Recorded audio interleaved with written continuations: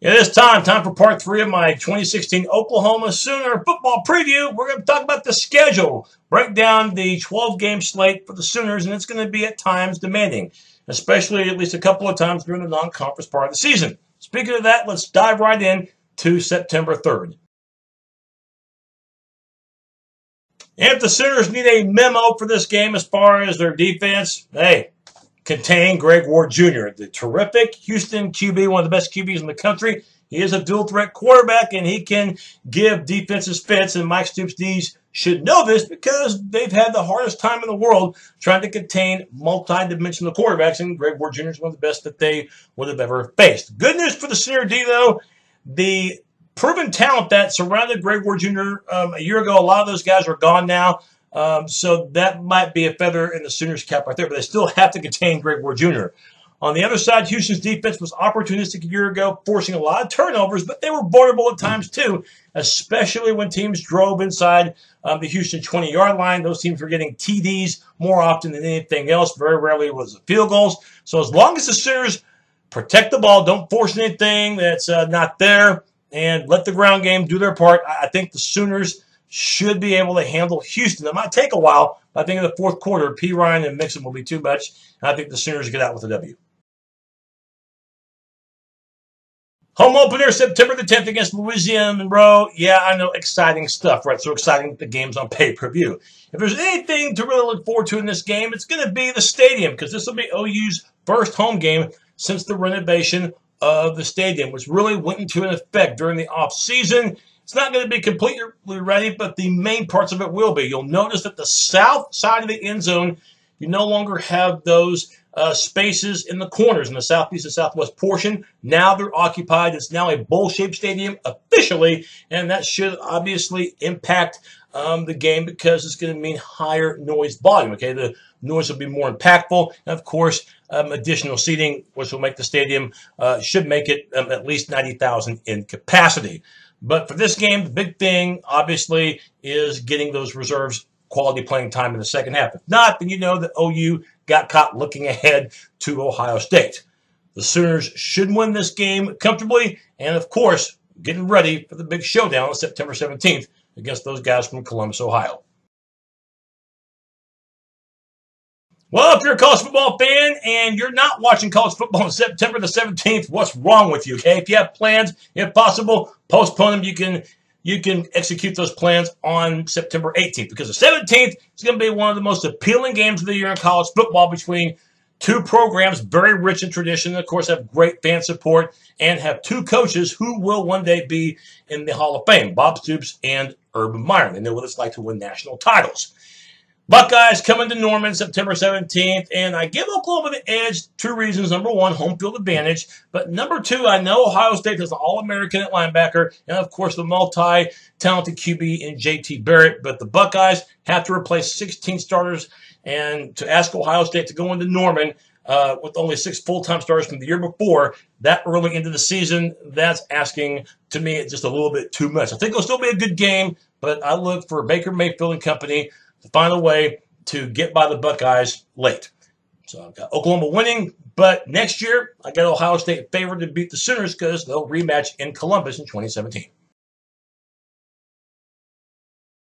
Seeing that the Sooners will play 2 out of 3 teams who are ranked in the top 13 to start 2016, I think a bye week for late September is in order. As a matter of fact, the Sooners make up for it in early October with the Big 12 opener in Fort Worth against arguably the second-best team in the league in Texas Christian. That's right, T.C.U. and head coach Gary Patterson, one of the best in the country. Keep in mind that since T.C.U. joined the Big 12 back in 2012, the 4 meetings against these teams, the winning team, the margin of victory, 7 points or less. That's right, 7 points or less. All 4 of the games have been close, including last year when the Sooners just got out with their lives winning by a single point. Got to be able to handle an offense that definitely puts up points for the Horned Frogs. Of course, they've got some losses to recover from. And you got to think the Sooners, with that extra week of preparation, are going to be able to handle the challenge of the Horned Frogs, not to mention the fact they've already played 2 good teams in Houston and Ohio State. So I don't think OU is going to be at all emotionally compromised to play this game. Yeah, there's Texas ahead, but I think Oklahoma knowing how big this game is to get off to a great start in the Big 12, will come away victorious. Oh, yeah, the second weekend in October. It must mean Texas State Fair time, corn dogs, and OU Texas. Oh, yes, going to be fun with a capital F. Biggest question I've got for the Oklahoma Sooners, will they play with emotion? Will they play with heart? Will they get it right in between these right here, the ears, the brain? Because the last 3 years, Texas has had the edges in all of those departments, okay? Oklahoma's the better team, but the better team doesn't always win. The team that plays the best wins, and the team that gives a damn about the Red River rivalry wins. And that used to never be a problem for Oklahoma in the early 2000s to get ready to play Texas. But for the last 3 years, and both years that Charlie Strong's been there, Texas has played like the better team. The last 3 years they haven't, Texas has won 2 of those games. It doesn't matter what Texas's record will be entering this game. They can be undefeated or they can have 4 losses like they did last year, and they still kicked Oklahoma's tail on that Cotton Bowl field. So I can tell you that Oklahoma will win this game, but it's got to be shown to me mentally that they're right for the game. A question that in the past would have never have come up under a Bob Stoops team.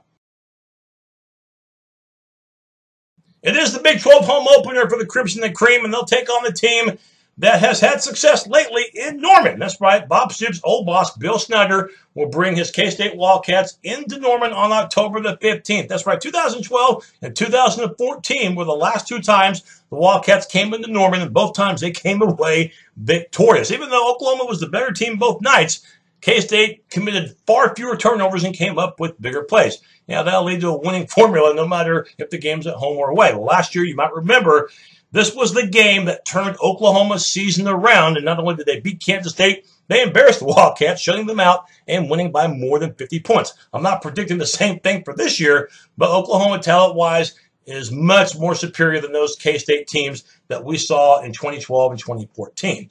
Unless Kansas State has something offensively that we're not expecting, I'll look for the Sooners, and maybe a game that's not too high scoring because K-State's defense will be improved, but I still look for the Sooners to win by double digits.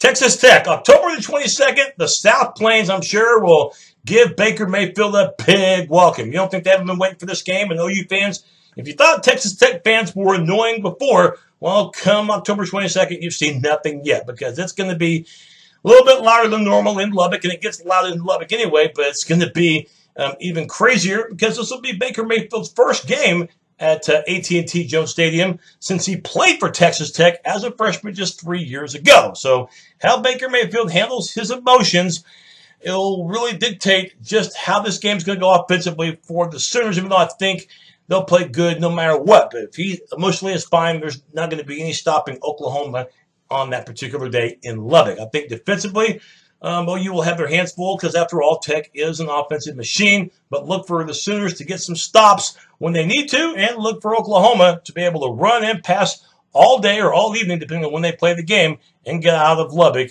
with a victory. October 29th, the Sooners will host Kansas. And are we kidding? There's no need to do a review on this game. Are you kidding me? Let's go to the next one. Maybe it's just me, but I am not a fan of college football games on Thursday night, okay? I know they're in prime time. I know it's a way to get college football fans warmed up before the big slate of games on Saturday. But to me, that's when college football games are really meant to be played, on Saturday. And I think college football is one of those few sports around that really tries to stick to its roots, its tradition. That's what makes it special. Thursday night games, I despise big time. For the Sooners, they're going to be the road team the opening Thursday of November against Iowa State, of course, who underwent a head coaching change. Unless the Sooners just flat out get caught looking ahead to Baylor, which is the game 9 days from that one against Iowa State. Unless Iowa State just plays the perfect game, I don't have a whole lot of reason, at least in late August, to be too concerned about the Cyclones. Against a road game, the Cyclone fans are going to be fired up.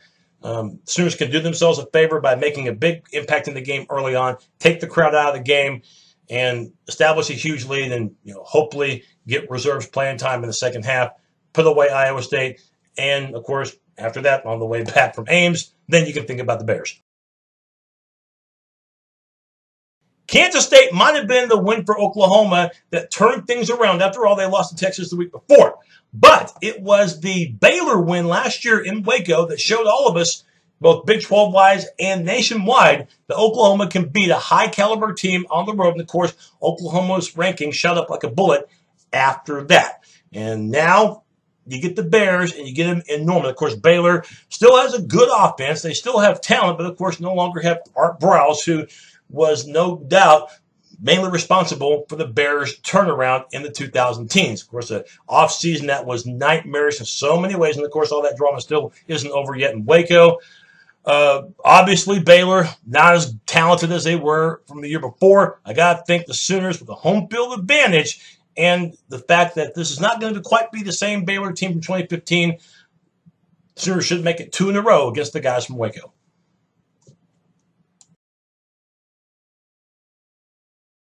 It will be the final true road game for Oklahoma as they'll take on West Virginia in Morgantown. And who knows at that point in the season what the coaching situation will be status-wise for Dana Holgorsen. Maybe the Mountaineers will be contending for the Big 12 and there won't even be a coaching situation.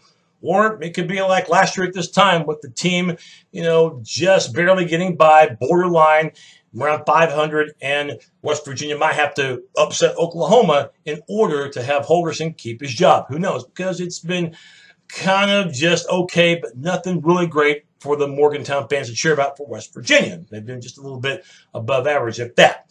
West Virginia's offense, I think, will be pretty good, but the defense has a ton of talent to replace.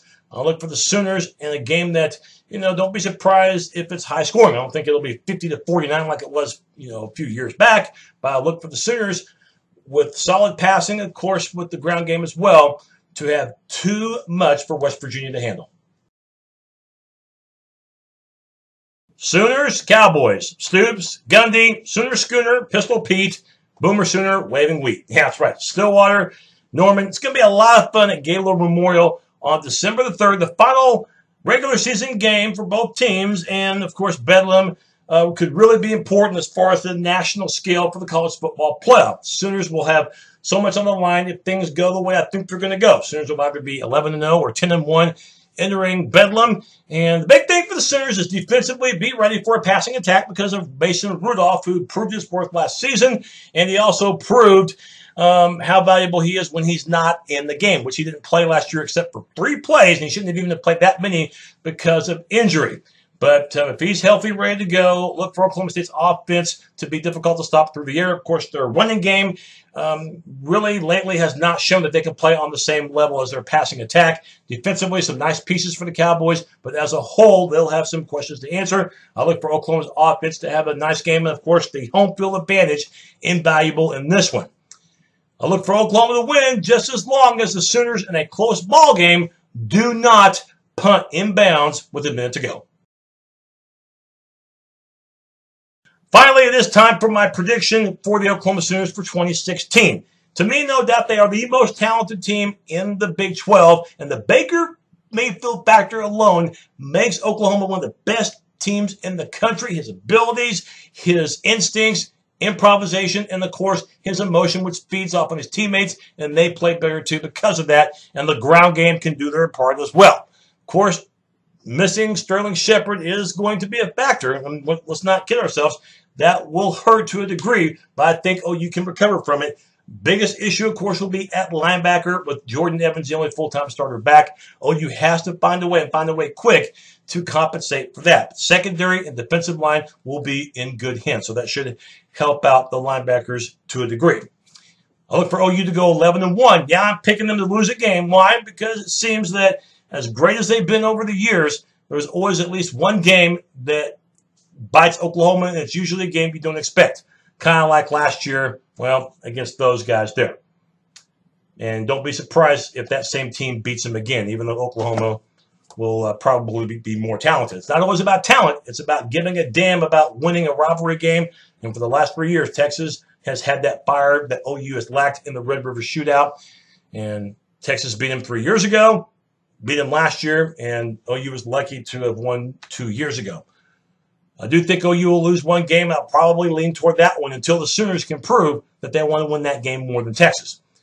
Despite that, though, I still think 11-1 with wins over Ohio State, Houston, and winning every Big 12 game except the one against Texas. I think the Sooners will have a strong enough resume to get into the college football playoff. How far do I think they'll go in the playoff? Find out on Tuesday, August the 30th, when I'll have my college football playoff prediction show. That's it for now. Thanks for watching. See you next time.